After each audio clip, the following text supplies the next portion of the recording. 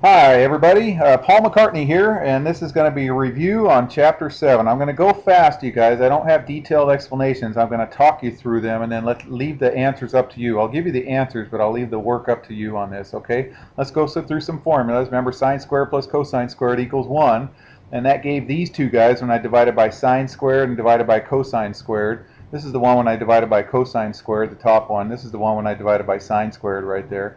And then you can move these around and interchange those all around to get some different identities as you've seen in our prior lessons. Okay, double angles, sine of 2x equals 2 sine x cosine x. Cosine of 2x, there's three formulas, that one, and that one right there.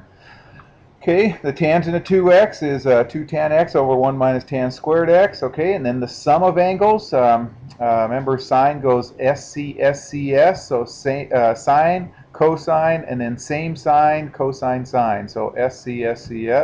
Okay, cosine goes cosine, cosine minus sine, sine. So COS. So it starts with cosines, has the opposite sign in the middle, sine, sine. That's what so this CC stands for this right here. This O stands for opposite sign, and then SS for sine stands for this S right here. Okay, and then the sum of the angles for tan of x is tan x plus tan y over 1 minus tan x tan y. Okay, so let's simplify these, you guys. Okay, on this one, again, I'm just going to talk you through this. This one, I would change everything to sines and cosines. This is 1 over cosine. This is sine over sine. And you're going to manipulate that, and you should get to, let me go backwards, secant squared. Okay? Okay, this one right here, I would probably use the identity on this guy right here, the cosecant squared of x right there. Okay, that's equal to 1 plus cotangent squared. And then when you distribute the tangent squared through the 1 plus cotangent squared, you'll see it should come out to 1 reasonably easy. Okay, okay. This one here, I would get common denominators on this one. I'd multiply the common denominator is secant x minus 1 times secant x plus 1. So I'd multiply this one by secant x plus 1 over secant x plus 1.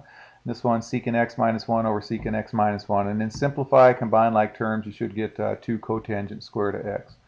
Okay, on this one right here, all right, so what I would do is set up a right triangle. This is cosecant. Cosecant is the reciprocal of sine, and since sine is opposite over hypotenuse, then cosecant is hypotenuse over opposite. So I'd set up a generic right triangle, make 5 the hypotenuse, and the opposite side to be 4. You'll find it'll be a 3, 4, 5 right triangle. This right here is code word for quadrant 3. Okay, so when you plug in your tangent of x, so find your tangent of x, and it's going to be positive. Your tangent of x off that little right triangle is going to be opposite over adjacent right there. You should get 4/3.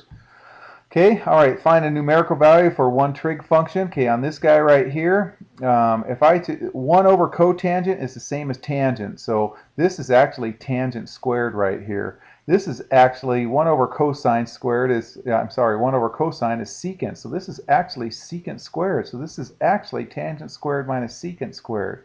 All right, and I'll let you finish that up, and you guys should get sine of x equals the 1/2 right there. Okay, let's see. So, okay, this one right here. Okay, cosecant again is hypotenuse over opposite. Right here, this is code word for quadrant 3 right there. So you're going to use your double angle. You're going to need your tangent of x for your double angle. So quadrant 3, tangent is positive. So you're off this right triangle when you get your tangent. This again is a 3, 4, 5 right triangle. Okay, you should get 24/7 when you use your tangent double angle. Find each. Sine of 255. Okay, 255 is, remember 270 is down there on the bottom of the y-axis, so 255 is in quadrant 3, so it's the same as in your reference angle 75 degrees, and sine is negative in quadrant 3, so it's a negative sine of 75, and then 75 is 45 plus 30, so you use your sum of the angles, 45 plus 30, and don't forget it's negative all of that, and you should get this answer right here. Okay, this one, tangent 345. Okay, 360 is a whole circle, so this is right off the whole circle. This is in quadrant 4, so this is tangent's negative in quadrant 4, 15 degrees off, so it's negative tangent of 15, and 15 is the same as 45 minus 30, so use your tangent of the sum of angles, 45 minus 30, and don't forget it's negative all of that. All right, let's see, what do I have here? Okay, so find the tan of x minus y. So you're going to use your difference formula for the tan of x minus y. Here's cosine. So cosine is opposite over hypotenuse. This should be 3/5. This shouldn't be 5/3. This should be 3/5 right there. Let me change that right now. This should be 3/5. So that should be the 5. This should be the 3. Backspace 3. Okay, so that should be 3/5. And then, okay, so this is going to be a 3, 4, 5 right triangle, and it says that x is in quadrant 2. So since I'm finding tangent, tangent's negative in quadrant 2. And then sine of x this is going to be a 5, 12, 13 right triangle, opposite over hypotenuse right there.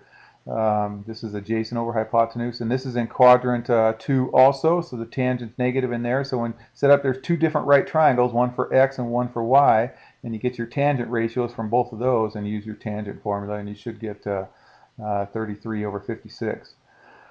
Okay, all right, so, okay, this one you're going to use your cosine, cosine plus sine, sine, okay, and then plug them in, and you should get negative cosine. Okay, okay, 0.8 is the same as 4/5, you guys, so 4 over 5 is adjacent over hypotenuse, so this tells me that 270 to 360, this is quadrant 4 right there. So cosine's positive in quadrant 4, sine is negative in quadrant 4. So get your 3, 4, 5 right triangle again right there, and you should get negative 24 25ths. Okay, solve. All right, so you're going to solve this guy right here. Okay, I'm going to just give you a hint on this guy. I would change, since that's cosine, I would change this sine squared to 1 minus cosine squared and distribute the 4 through, and that one just ended up being a big old mess, you guys. I scratched that one when I started doing that in class. It got to be a little just too hard right here. Okay, this one, go ahead and factor, you guys. Treat this, just factor this, and so this would, it looks like it's going to factor to 2 cosine x minus 1, and then cosine x minus 2. And then set those factors equal to 0, and you should get power 6 and 11 power 6. Okay, subtract root 3, divide by 2, you get negative root 3 over 2. Sine of x is negative root 3 over 2 at 7 power over 6 and 11 power over 6.